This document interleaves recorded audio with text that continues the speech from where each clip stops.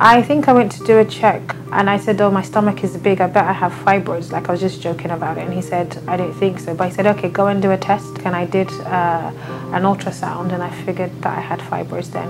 But I didn't think anything of it at the time. When I had my periods, I had 2 days when I bled a lot, so it was quite heavy. And I was always anemic. I used to have cramps. But for me, it was the anemia, the cramps, and the heavy period, and elongated period as well.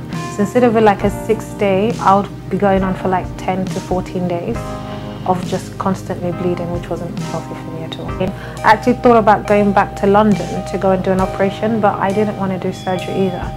So it was just something I was thinking about for a year and a half. Well, the truth is, in Nigeria here, everybody talks about surgery. Then there's all these people selling these herbal medication, but I don't really believe in that, because after people have done the herbal medication, they still come back to surgery, and I didn't really want to do surgery here.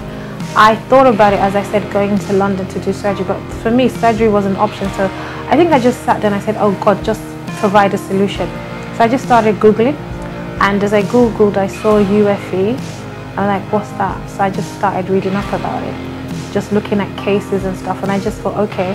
I remember I made some calls around to certain hospitals here and they said they didn't do it. I came here just the normal, came in early, went through the information, gave me information about the operation and how long it will take and what they'll be doing. And the procedure, I think it was like about an hour and a half, not longer than that. And then I settled into the room here and I left the next morning. So it was straightforward. He explained everything to me as I got here and it was quite friendly. And he followed up as well. Yeah, because science is, there's a lot happening in the technology first.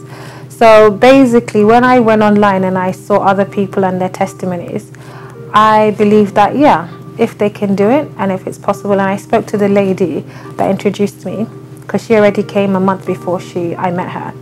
And yeah, I did. So when I came and I spoke to him, I was confident about it.